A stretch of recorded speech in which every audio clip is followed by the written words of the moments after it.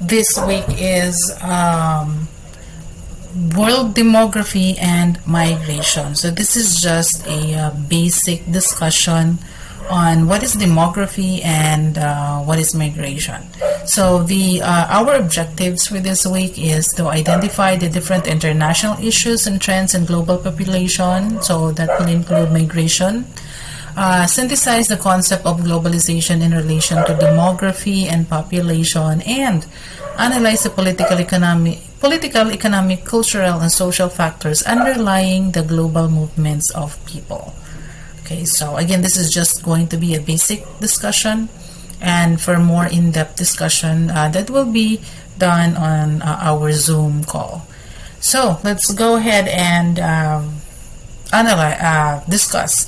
What is demography? So demography is actually the scientific study of human population, in which includes the study of changes in population size, composition, and its distribution. So kung unsa kadaghan ang population, unsay nagcompose sa population, mga babae or lalaki, matigwang, bata, and its distribution, asa naka-distribute, okay, asa ang daghan ng population o asa ang gamay ra nga population. So mo na demography. Pag minantag demography, so it's all about the number of people, asa sila naka-distribute, unsay mga ages, no, unsa nga age ang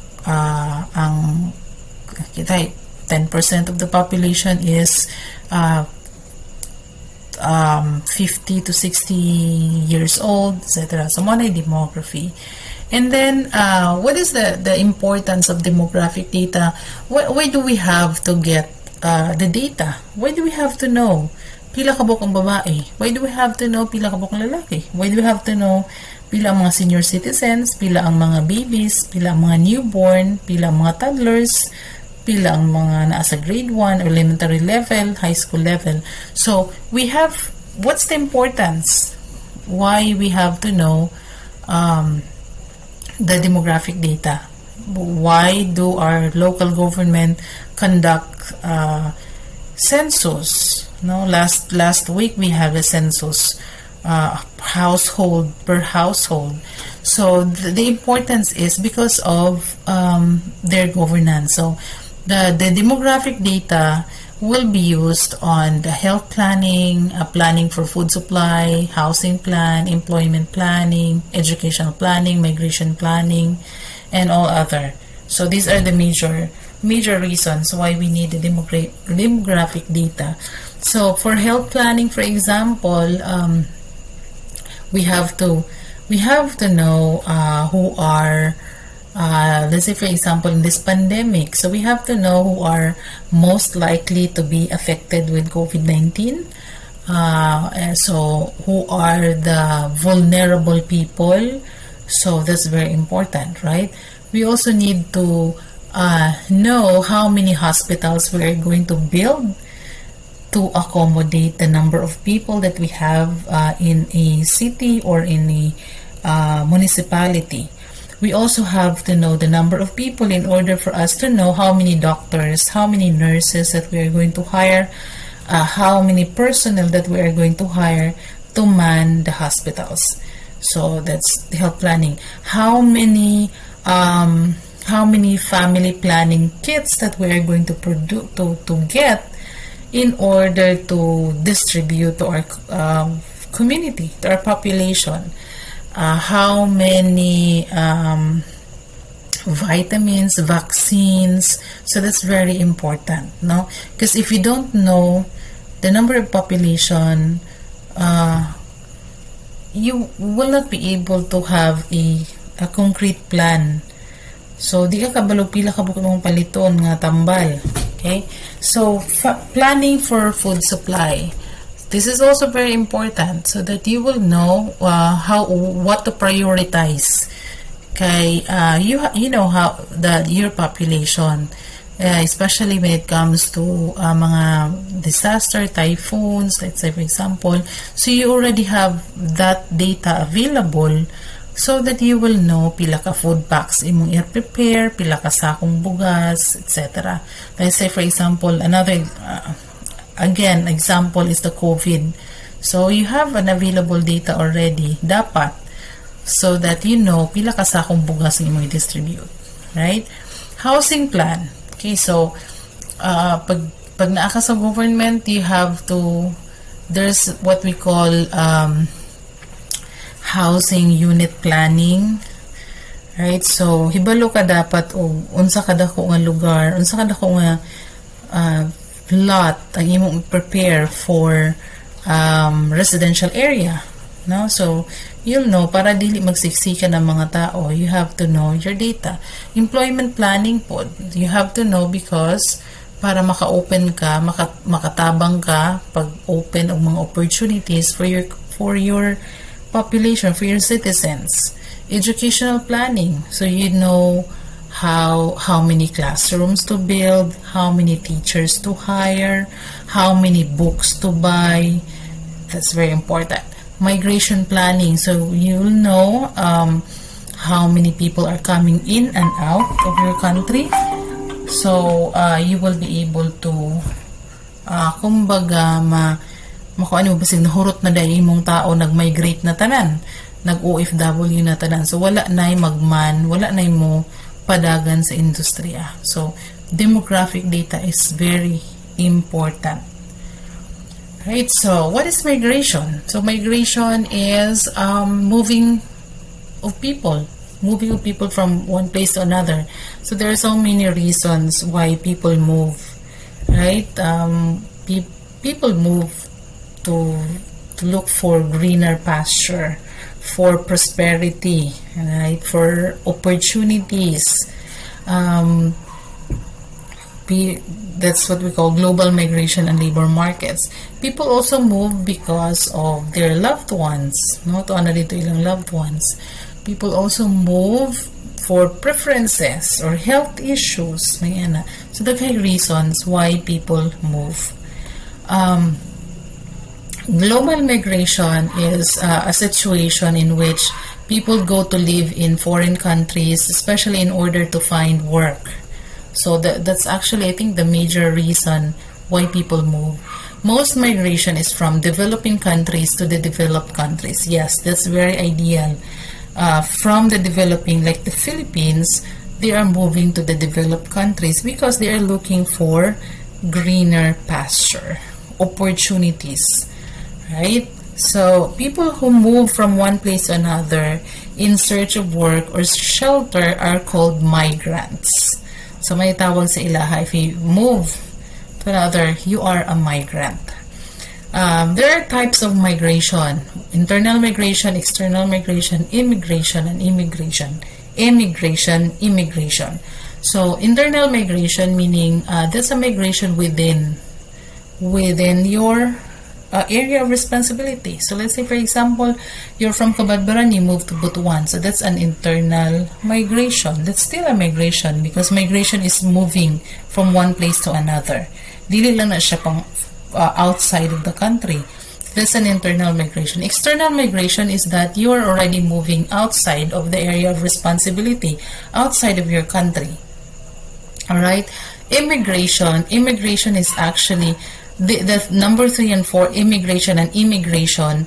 They are actually the same. They just differ in the perspective. Okay, so when we say immigration, meaning the person, immigrant or immigration, mo na tawag nato sa kita nga Pinoy. Ang Pinoy ni move sa States, so gitawag nato siyang immigration. Ang immigration is the tawag sa mga immigrants ay ang gigamit nato if the person from the perspective of the receiving country. So immigration is the perspective from the origin country. Immigration is the perspective from the receiving country. So actually the same sila, depending lang sa perspective. Then categories of migrants.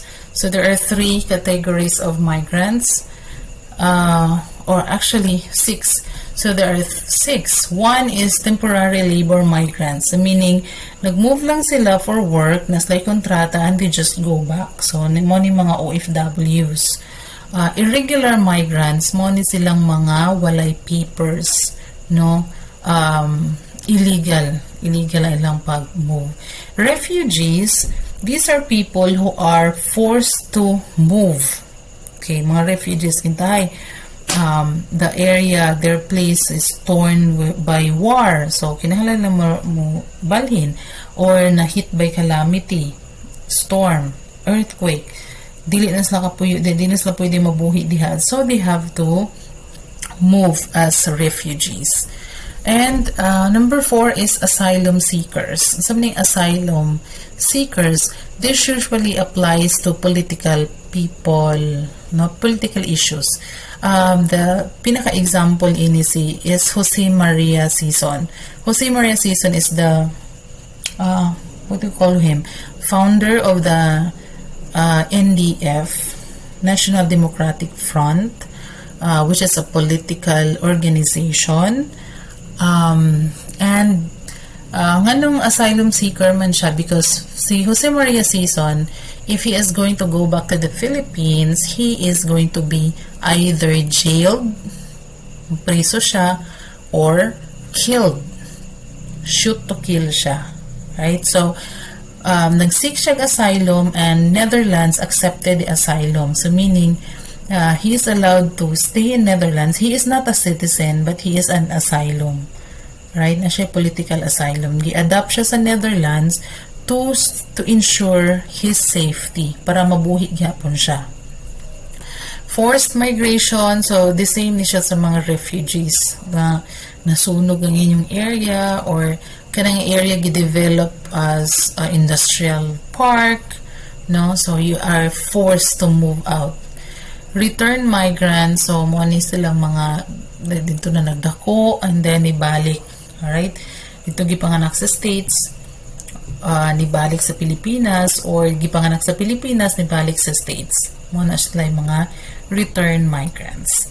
Right? So, there are positive and negative impact of migration. So, the positive is that there's a decrease in unemployment. So, pag nag-migrate, positive na siya on our end. Let's say for the Philippines.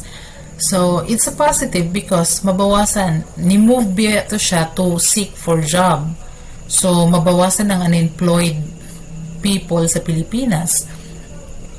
Improve quality of life. So, since migration is actually done from the developing countries to the developed countries, and they're also able to get jobs, better paying jobs, so there's an improved quality of life.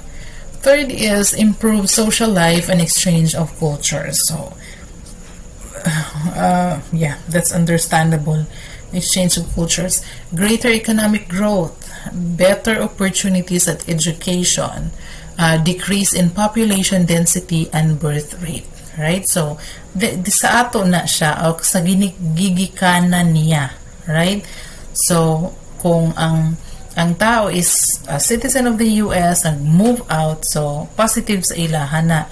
But it is negative dito sa receiving end. No? Mahimo siyang negative. Nga naman, because there will be an additional worker nga ma-add sa ilaha. Mo nang uban bitaw sa Singapore na yung mga tao nga, we have to prioritize Singaporean. Adi ta mo dawat ang mga Pinoy. Because there's a negative impact sa ilaha due to migration because murag mas daghan na ilang kakompetensya sa work. Increased job competition na. Second, impact on environment due to crowded cities. So mas daghan ang tao, and there will be also exploitation because we say exploitation, example na is that kitang Pinoy ni ato sa Saudi nag-DH, prone ta, exposed ta sa exploitation.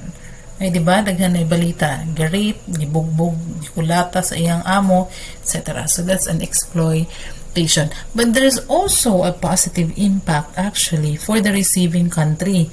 Because, let's say, for example, there are jobs that they do not want to do. Di ba na magiming ana?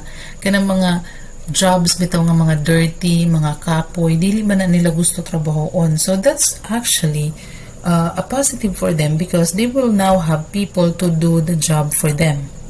Right? They will have additional skilled people nga mo trabaho so that their economy will move forward. Let's say for the best example will be like in Saudi or Middle East countries.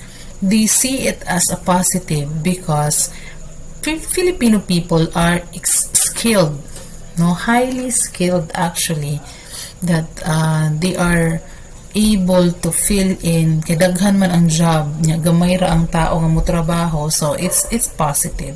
So there is always two sides of the story in migration, positive and negative, depending on the situation and depending also on the perspective, right? So that's it. That's for migration and demography. For questions, you know where to post it. Have a nice day.